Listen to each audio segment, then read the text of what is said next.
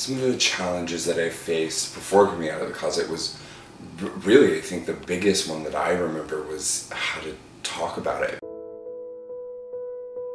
My name is Michael, and this is my story.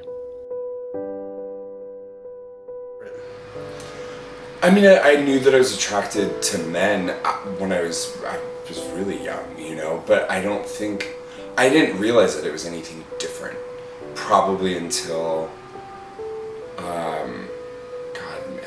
maybe late elementary, early middle school or something, you know, when people start talking about it, and I just then sort of realized oh, other guys my age don't feel the same way that I do, and then I started to really feel some shame and guilt about it, because people, especially at that age, are not very accepting of that, especially where I grew up.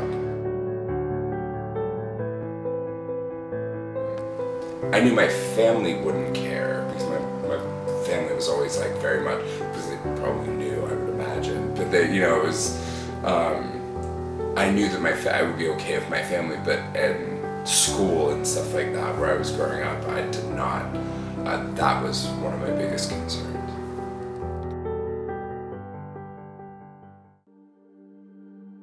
My name is Julie Stern, and I'm Michael's mom. Him specifically saying to me that he was gay, I think for me it was such a, maybe, I don't know, a non-event, because I knew and it was not a big deal to me, so. I think there were times when I remember I thought that he was more effeminate.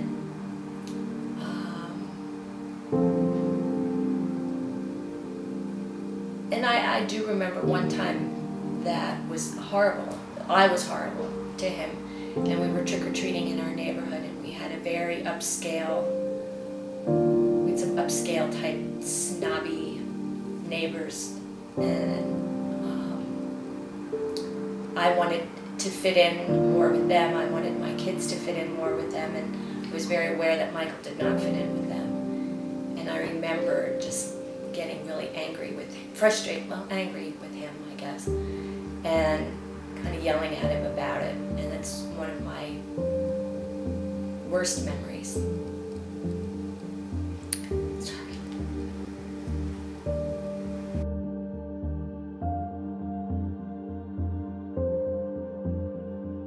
If I was given the opportunity to change and make myself straight, I don't think I would. I mean, at this point in my life, it's who gives a shit anymore, you know what I mean? I don't, and it's been such a, it's part of who I am, and I wouldn't change any fundamental thing about who I am, ever. One of my darkest moments, I think, it was probably around the age of 25, I think, when I realized that I had become addicted to drugs and alcohol, physically addicted to them. And I had never really meant to. I didn't know. I wasn't educated about it. I knew what I was doing, but in some weird, strange way, I was able to detach from it, And then I woke up one day and I was in withdrawal, and I was really sick, and I remember thinking oh shit, I don't know what to do except for to do more so I don't ever feel like this again. And I think for me, leading up to, and it was just a strange feeling of oh my god, that happened to me. I come from a good family, an educated family, I went to good schools, you just don't ever think it will happen to you, and but it did, and it happened slowly. It happened with weekend benders that turned at bars and clubs, that turned into me taking a pill, that turned into me snorting something, that turned into me it just, and before I knew it, I was 25 years old, and I was spending all my money on drugs. Something I would say to someone who's struggling to come out, or struggling with substance abuse, mental health, any of that stuff, is to remind them that they're not alone, and that there's a whole world. There's a whole community outside of this sort of isolated experience it can be to keep that secret.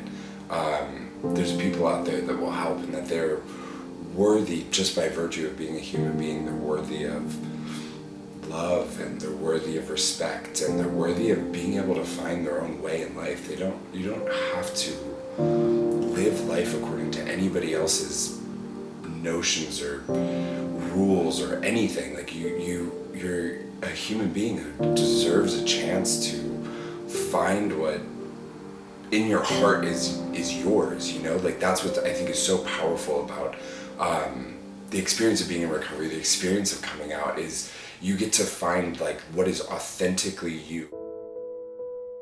I work as the Alumni Coordinator here at CAST Centers in West Hollywood.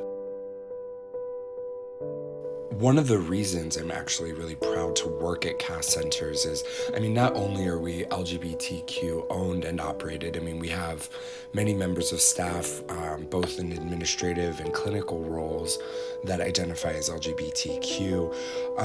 And so that allows us to really actually understand the specific needs of the LGBTQ client here at CAST. It's not just, putting up a rainbow flag every June and pretending that that's good enough.